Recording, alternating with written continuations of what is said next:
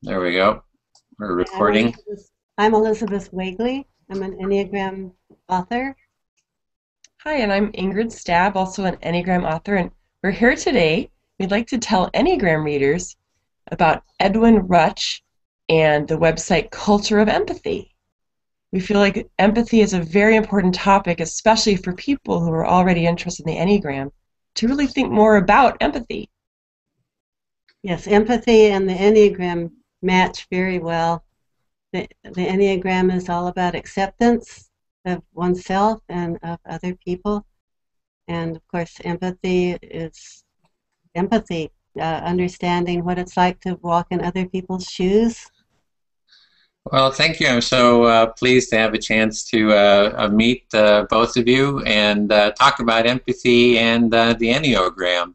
And we had chatted a little bit before about perhaps doing a panel discussion, maybe an hour long or even longer discussion, bring in some other people as well, and have a panel and see, well, what is the relationship of empathy and the Enneagram, and kind of explore it in more depth. So I'm looking forward to that.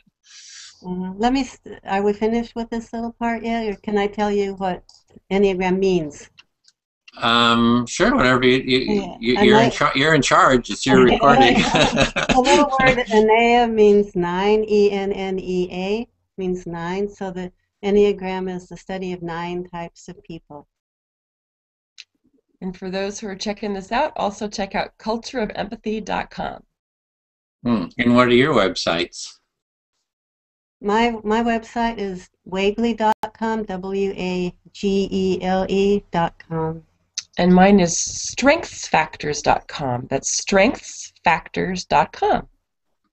Yeah, so we're just chatting a little bit here and kind of getting prepared for doing our panel discussion. And I'm looking forward to exploring that topic. All right. See you again soon on YouTube. Bye-bye. Bye-bye. Bye.